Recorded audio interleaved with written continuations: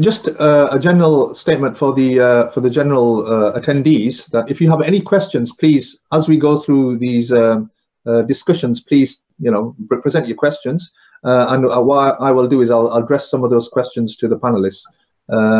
Okay, now going back to the same sort of point that was we initiated this whole scenario with, and that is about this individual who's gone to this masjid, and here he's seen one particular timetable and his father follows another timetable.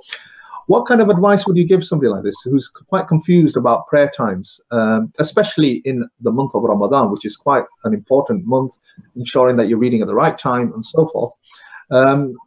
Mufti Amjad, could you elaborate on what kind of advice you would give somebody like this?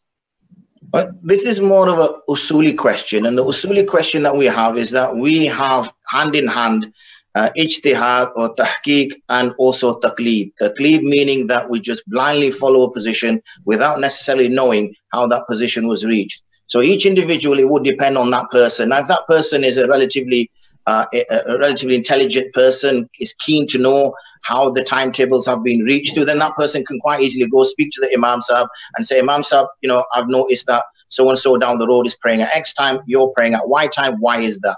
And ask the question and actually ascertain what the reason is, and then make that decision themselves. And obviously that depends on the level of the individual. It could be the individual doesn't, to be honest, care, has a very carefree attitude, or lacks that capability or ability to be able to discern the difference between two positions. And in that case, I guess he would do taqleed at the most basic level. So really it would depend on the individual and what that individual wants to seek.